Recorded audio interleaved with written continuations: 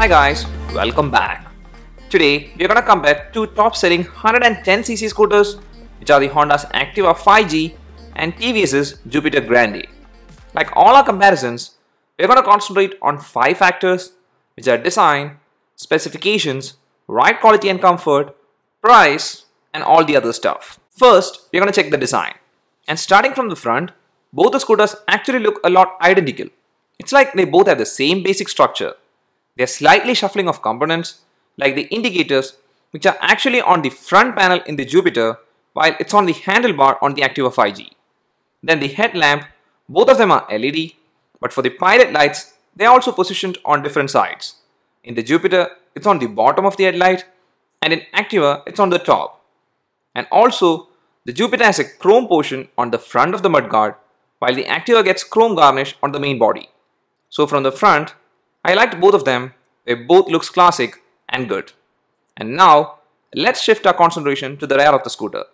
Starting with Jupiter, it has the fuel tank access here, which is a neat addition since you don't have to open the seat for accessing the fuel tank. Then just below that is the indicator and tail light, which is LED. You also get a comfortable body-colored pillion grab rail with the Jupiter Grande. Moving to the Activa 5G, it also has a comfortable pillion grab rail, but it is not body-colored. And also with the Activa, we are missing out the external fuel access, and for the tail light, it's a bigger unit with indicators flying around either side.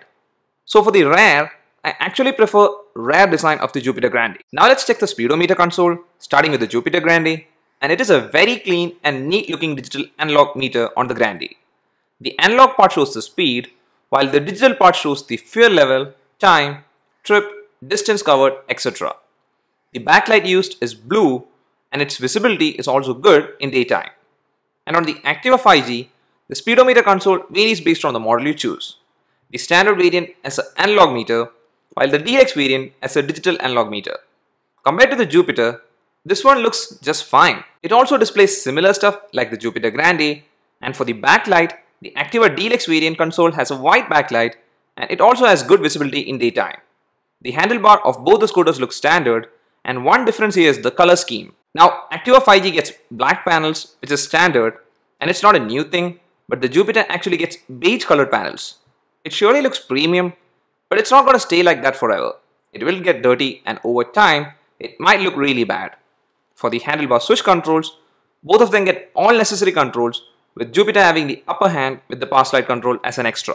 For the seats, Activa gets standard black colored seats, but the Jupiter Grande on the other hand gets very premium looking maroon colored cross-stitch pattern seats. This premium touch with the Jupiter Grande can also be seen with the rims, where the Jupiter is getting a very unique and surely eye-catching diamond cut alloy wheels, but sadly Activa doesn't get any form of alloy wheels. The main body panel of the Jupiter Grande looks compact compared to the Activa, and again here also you can see the chrome touch is used, while the Activa 5G's main body panel is a bit more large compared to the Jupiter, and here it just has the Activa branding in chrome finish. Both the scooters, they are made of metal, which will really help in the durability. And finally, the exhaust, both of them look almost identical with different colored muffler protectors. So for the design, even though both of them have similarities, I prefer the Jupiter Grande mainly because of its premium design and a bit more polished finish compared to the Activa. Now to the second factor, the technical specifications. Let's first check the Jupiter Grande, and the engine used here is 109.7cc air-cooled 4-stroke single-cylinder engine, which produces maximum power of approximately 5.88 kW at 7,500 rpm and maximum torque of approximately 8.4 Nm at 5,500 rpm. The front suspension on the Jupiter is a telescopic suspension, and the rear is a 3-step adjustable gas-charged monoshock suspension. The brakes vary based on the model you choose. If you choose Grande drum, then the front will be 130mm drum, but if you choose Grande disc, then the front will be 220mm disc. And for both the variants, the rear is 130mm drum, and it doesn't matter which variant you choose, both of them get SBS or sync braking system. Then for the tires, both are tubeless tires and are 90mm in thickness, and the rim size is 12 inches, which is a really good thing. And finally, the seat height of the Jupiter Grande is 765mm, and the ground clearance is 150mm. Now for the Activa 5G, the engine used is a 109.19cc fan-cooled 4-stroke single-cylinder engine.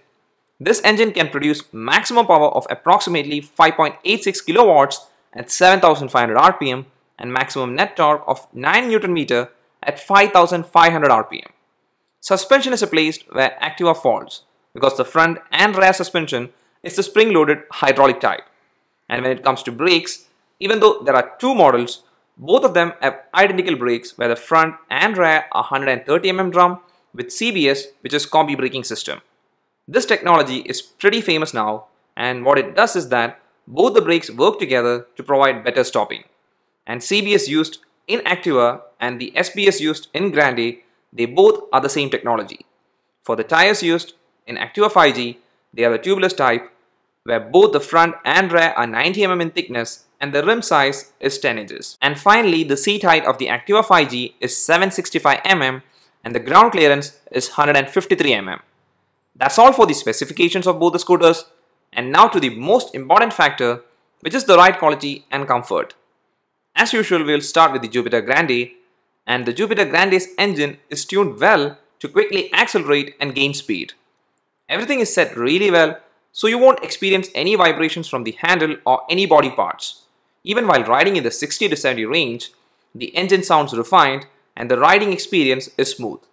The seats on the Jupiter Grande looks premium and has sufficient cushioning for both the rider and pillion, and the riding posture is upright. The handlebar is a bit on the lower side, and same is with the seat height. It also feels to be on the lower side even though the seat height is 765 mm. It can be because of the seat's design, and because of that, after riding for approximately 50 km in a stretch, the seats felt a bit discomfortable. Now it's the seats that felt discomfortable and not the overall riding experience. The suspensions used on the Jupiter Grande are really good ones, and even while riding through rough conditions, I didn't experience any stress or strain. And I really like the suspensions used on the Jupiter Grande. And for the brakes, the Grande edition with disc was the one we tested, and the braking was really good and we could stop easily without any skids.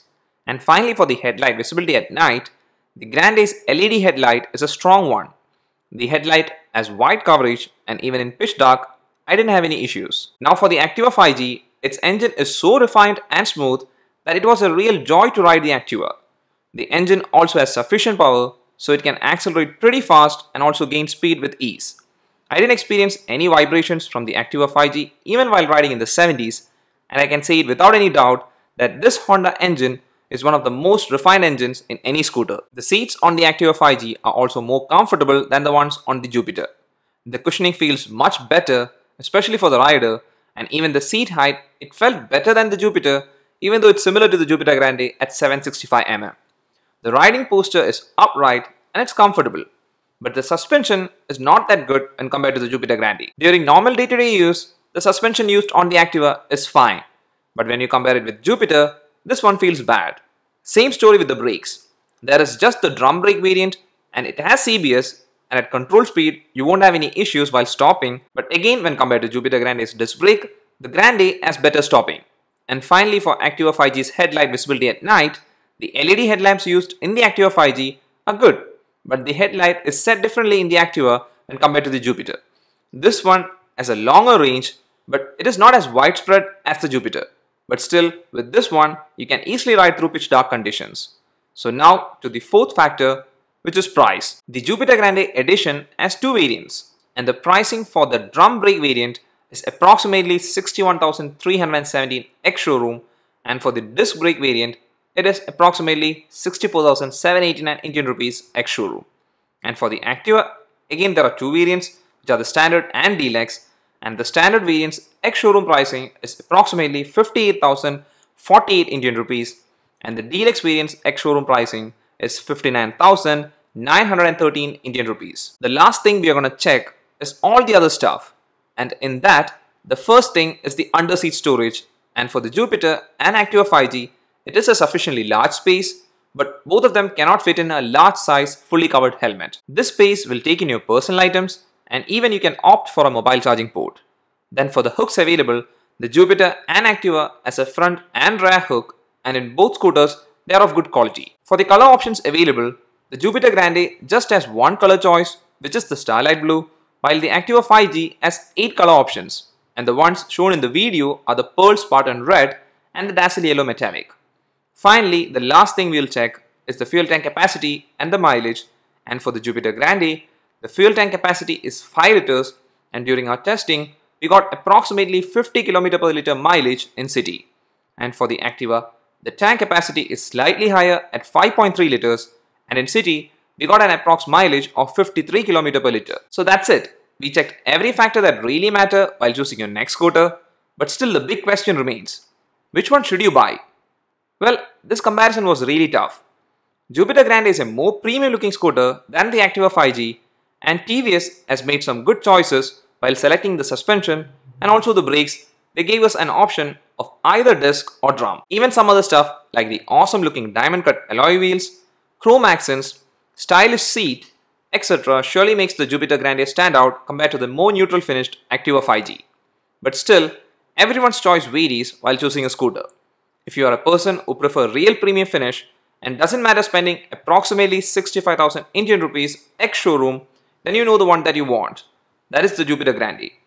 But for me, even though I like the premium styling of the Grande, while choosing a scooter from the two, I prefer spending less and getting the Activa 5G. Now, the main reason for that is because I like the Activa's much more refined engine. It is a tried and tested one, which is now well perfected. Surely by making this choice, I will miss the better suspension and even the disc brake option. But considering it's a scooter and since I'm not going to ride beyond its limits, I'll be fine with this choice. But as I said before, it varies based on individuals, and either of the two you choose, you won't be disappointed. That's all for this video guys. Hope you liked it.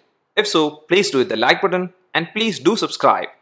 And please leave a comment in the comment section which one is your choice. See you again in the next video. Till then, bye and always ride safe.